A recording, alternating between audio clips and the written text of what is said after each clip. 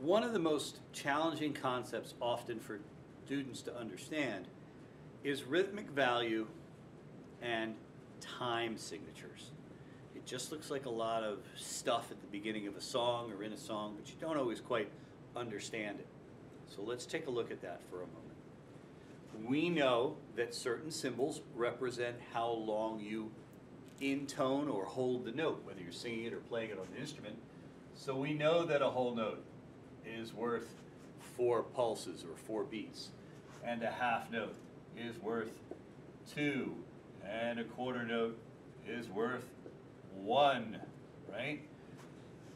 So gosh, Mr. Siegel, what does this all mean? Well, I like to think of measures of music kind of like a container, if you will, okay?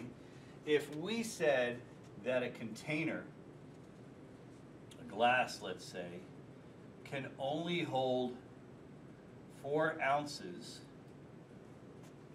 and that we have to always fill the container completely. It has to be exactly 4. Can't be less, can't be more. That's kind of our rule. Then a measure is a container that holds music, rhythmic values. So let's say I put a 4/4 here. That means there's 4 pulses. That's just a pulse symbol per measure. And whatever I put in here of rhythmic value has to equal 4. I've got to fill the measure. Now that could be a note or 2 notes. Let's say it's a quarter note and a half note. We know that those will equal 3. Maybe I want a pulse or a beat of a rest. So I put a rest in there. So 4 beats per measure or 4 pulses per measure, and the quarter note gets the pulse.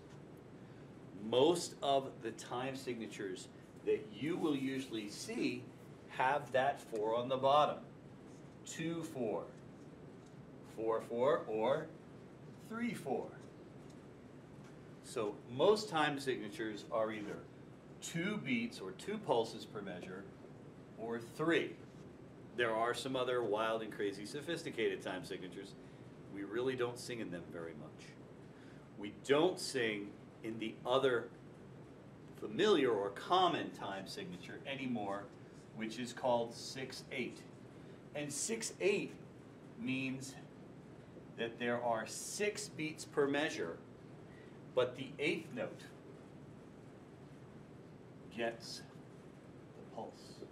Now the 8th note, of course, is worth half a beat. So, in a sense, we have 6 pulses, 1, 2, 3, 4, 5, 6.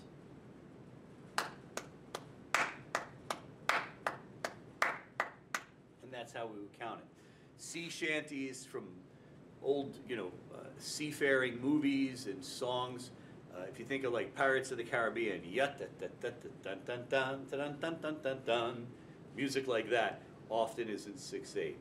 Other than that, most of contemporary popular music is in 4/4, and you may occasionally encounter music in 2/4 or 3/4.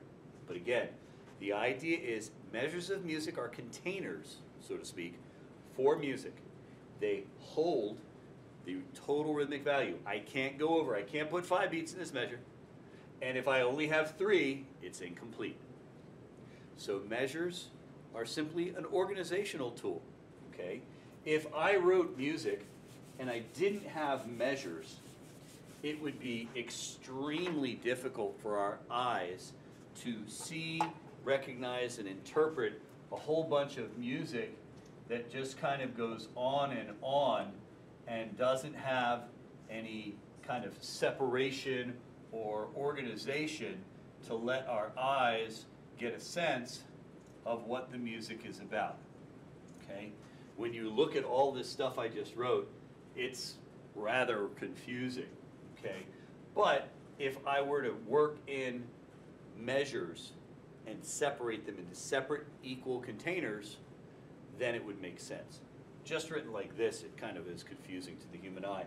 One of the reasons that we have measures in music, it's an organizational structure. I hope that explains a little bit about time signatures, rhythmic values, and measures. That way, when you're following your music and you're feeling the pulse and feeling the beat, you'll understand why, and you'll understand why the music is written the way it is.